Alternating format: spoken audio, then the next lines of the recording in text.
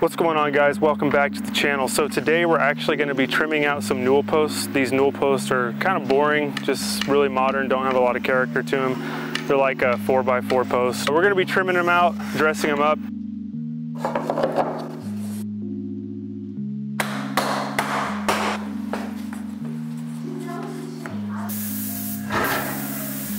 And we're going to be using a special adhesive that I've used on the channel before, but I actually like to call it Mortise and Tenon in a bottle, and you're going to see why. But here it is. It's actually, I guess it'd be Mortise and Tenon in a cartridge, because these are the pure cartridges. So let's check them out.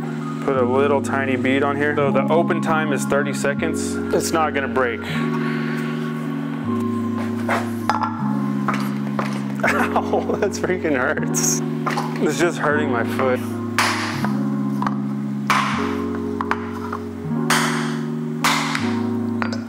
Whoa, that is insane, guys. It pulled the grain. So we've got our saw set up right here on 45, and we're cutting our base blocks. These 1x12s, and you can see these are gonna come together nicely. And we're gonna glue these with something a little bit different.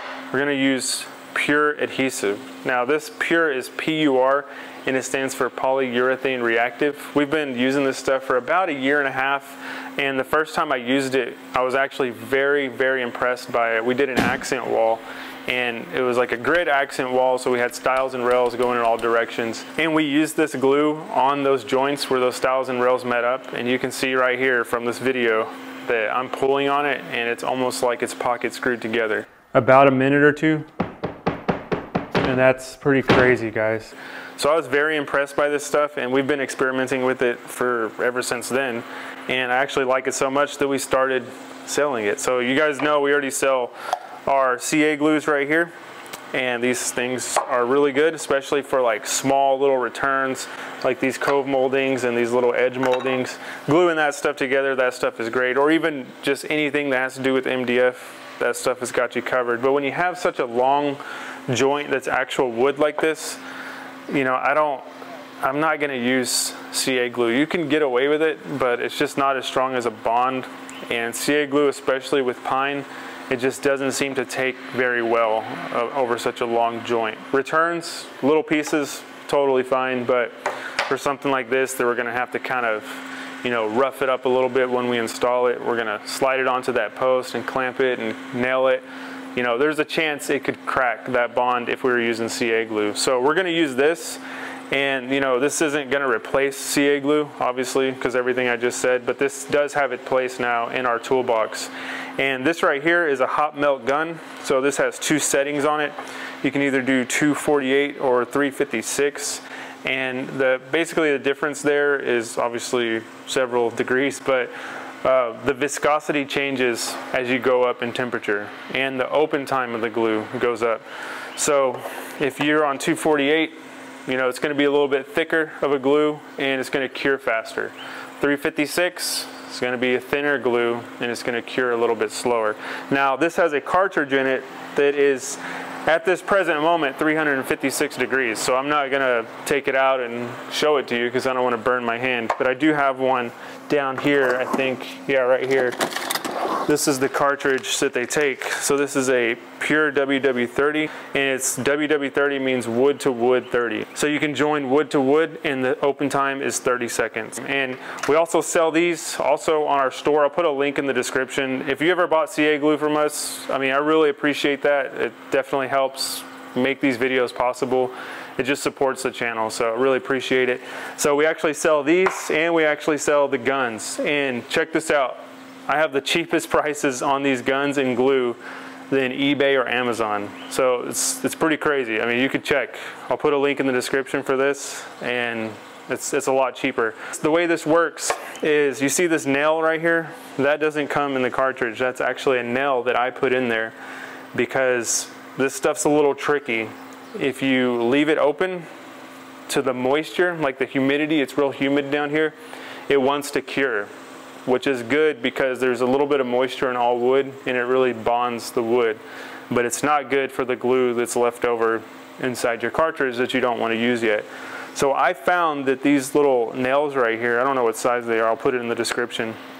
These hold perfectly inside that little tube. And as we all know, as metal heats up, it expands. So whenever this thing is on 356 degrees, it opens up that cartridge and I'm allowed to pull that nail out. The reason I have that nail in there is to block off all oxygen and moisture when I'm done using this. So these cartridges do come with their own lids. You can see this green lid right here. It's just a twist off lid.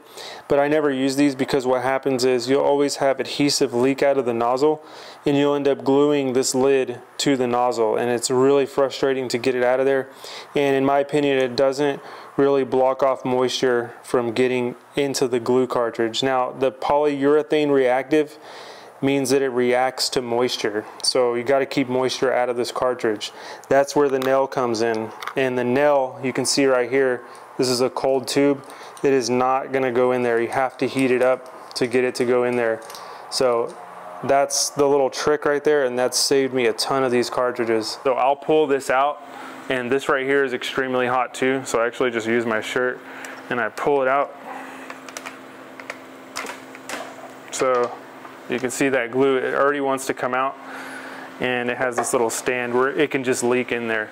So if you start pulling on this trigger, obviously it's going to squeeze out, but it's just so hot right now at that 356 that it's actually just dripping out. If you wanted it not to drip out, you could do 248. We're going to glue this up and show you how this works. But we're going to use our miter spring clamps and just a bead of this glue. Now, it doesn't take a whole lot of this, so here's what I'm going to do. I'm just going to put a little tiny bead on here, and that's all it's going to take. Now with this stuff, you got to work pretty quick, so I'm going to line these up. And it's a little more forgiving than the CA glue, so I like that joint right there.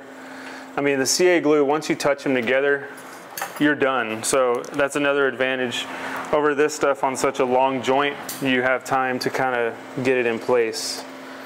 With CA glue, you got to be perfect every time. So it's not ideal for such big pieces.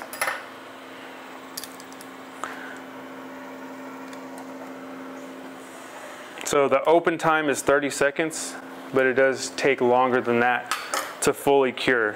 So we're gonna let that one cure, and we're just gonna keep going with our process here. But I thought that was interesting, and that some of you guys would wanna check that out, because that stuff right there is a game changer. And then when you're done with it, I'm not done with it obviously, and this nail is still extremely hot. I'll just grab my nail, and then I can jam it back in there like that. Jam it back in there. Then when I turn this off, there's a power button right there. I'll turn it off. When the metal cools down, it contracts, so it'll actually squeeze that nail. I've tried to pull that nail out when this tool was just totally cold, straight from the toolbox here. Not gonna happen. I mean, it is hugging that nail tight. So before that nail, that little nail trick, I was wasting these cartridges, and you don't want to waste these cartridges, because one of these cartridges on Amazon is like $16. But like I said, don't get it from Amazon. I got them a lot cheaper. And I glued this up using that pure adhesive 3 days ago. It's not gonna break. And this is like, I mean, I work out. I'm not a weak guy. I'm freaking buff, and I can't do it. I'm gonna cut it in half.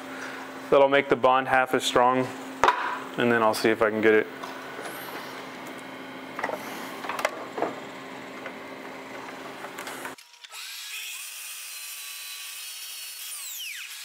All right.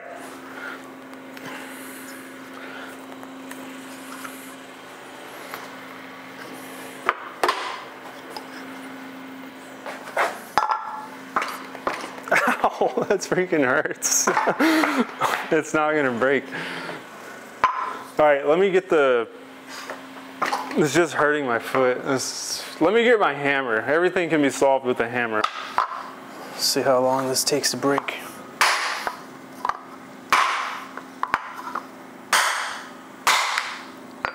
Whoa, that is insane, guys. It pulled the grain out of the opposite piece and became a part of this piece. It's like a, looks like a broken mortise and tenon joint. That is just crazy. That is insane. That's pretty crazy right there. Does this replace fasteners? I would say they're accurately right when they claim that with this pure adhesive. That is freaking strong. So this stuff, we get this all glued up, it's not gonna go anywhere. And as far as like working with it now, it's not fully cured, but it has that open time of 30 seconds.